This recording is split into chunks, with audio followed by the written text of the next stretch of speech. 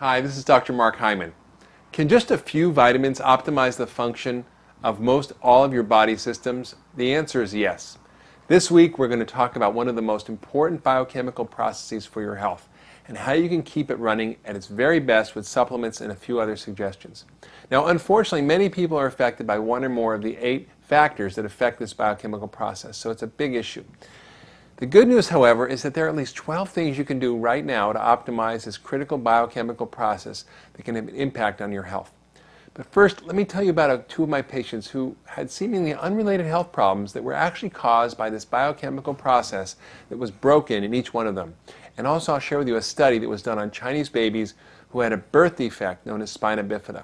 You'll be quite amazed at how all 3, my 2 patients and these Chinese babies, were affected by the exact same thing. First, Mr. Roberts. He was one of my patients. He was an 88-year-old businessman, and he didn't let his age slow him down. He still golfed 3 times a week. He worked 2 days a week, flew around the world in his private jet, and was a romantic guy once a week with his wife, who was 30 years his junior. He also loved 6 ounces of his Grey Goose vodka every night. Now, of course, he did have some health problems. Now, Mr. Roberts had been treated quite well for his mild heart disease. His doctor even recommended 800 micrograms of folic acid and 250 micrograms of B12, mega doses by any standard. He also had a checkup at the Mayo Clinic and was told that he was healthy despite having anemia and large red blood cells. Yet he still complained of mild fatigue and trouble with his short-term memory. Plus, I noticed a slightly wide gait, common in people with poor balance.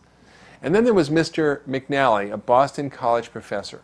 He was only about 50 years old, and he was fit and lean, but he looked worried as he walked into my office. He recounted the sad tale of his 7 brothers. 4 had died of a heart attack. 3 others had a bypass operation at a very young age. He was very concerned about his own fate. He ate a low-fat diet, he exercised regularly, he didn't smoke, he had normal blood pressure and cholesterol levels, and he took antioxidants and a multivitamin. Perhaps his only vice was the multiple Starbucks grande lattes he downed each day. Now, Mr. McNally had come to asking for a stress test to see how his heart was doing. He lived under a state of constant impending doom. Strange as it may seem, these 2 men reminded me of my time in China. See, when I lived in Beijing, a study was done on a group of women in Harbin, the most northern industrial city in the Gobi Desert, just north of Beijing, where I lived. It seemed as though there was an unusually high rate of birth defects called spina bifida. You see, the Chinese had a tradition of marriage at the Chinese New Year in February, but many of the babies were born 9 months later with birth defects. So what was the link? The study found that the major factor in those kids with birth defects was that there were no fresh greens or vegetables in the Gobi Desert in the middle of the winter. So what do Mr. Roberts, Mr. McNally, and those Chinese babies have in common with each other? They all had problems with inadequate levels of specific vitamins, either acquired or genetic, and that meant that they had problems with something called their methylation system. I'm going to explain that more in a minute, but let's look first at Mr. Roberts. Our romantically active 88-year-old took high doses of B vitamins, but he still had very high levels of something called homocysteine and methylmalonic acid, which are indicators in the blood of folic acid and B12 deficiency, but they're not, unfortunately, what most doctors test for. This is what you have to test. And what about Mr. McNally? Our college professor had a genetically sluggish metabolism of something called homocysteine, which caused extremely high levels of this toxic amino acid to build up in his blood. It was also the likely cause, of all the heart disease in his family. And what about those Chinese babies? Well, their mothers were conceiving in the middle of winter when the folate intake was low because they had no fruits and vegetables, and that triggered a very high rate of birth defects. Now, as I said before, the common link to all these 3 cases is a problem with methylation. So let me tell you what that means. This is a key process that's essential to proper function for almost all of your body systems, and it occurs billions of times every second. Methylation helps repair your DNA on a daily basis. It controls homocysteine, an unhealthy compound that can damage blood vessels.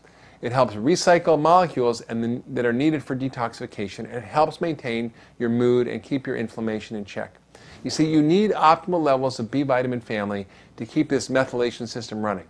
But what happens without it? Well, as we see with the Chinese babies, we see more birth defects like spina bifida and more Down syndrome and miscarriages. You may be at high risk for conditions like osteoporosis or diabetes or cervical cancer or colon cancer or lung cancer, depression or mood problems in kids like autism and ADD or dementia or stroke. And like Mr. Roberts or Mr. McNally, you may be at high risk for heart disease. So what are the things that can affect this methylation process? First, genetics. Now, an estimated 20% of us have predispositions to genetic problems with needing more folate. The next thing is our poor diet. The word folate comes from foliage, and you need to eat plenty of leafy greens, beans, fruit, whole grains to get adequate levels of B6, B12, and folate. Also, things like egg yolks and meat and liver and oily fish are good sources of vitamin B12, so long-term vegan diets can be a problem, but you can supplement with B12. Also, other things raise homocysteine in the diet.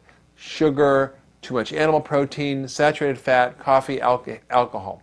Next, smoking raises homocysteine, as well as malabsorption of various vitamins like B12 from digestive issues, allergies, and other things.